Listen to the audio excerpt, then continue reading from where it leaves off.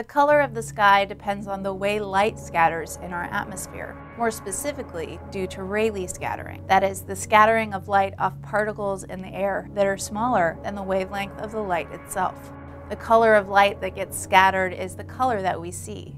This varies based on the angle of the sun bouncing off these air particles. So the angle of the sun is what determines the color we see, based on the different wavelengths of light. Green flashes, or green rays, are a phenomena associated with light separation, where the very top sliver of the sun appears green. They can occur when the sun is low to the horizon, during a sunrise or sunset. Occasionally in very clear air, when the light is not scattered off air molecules, the light from the sun gets refracted into its different components. Blue gets scattered out of the line of sight, leaving green.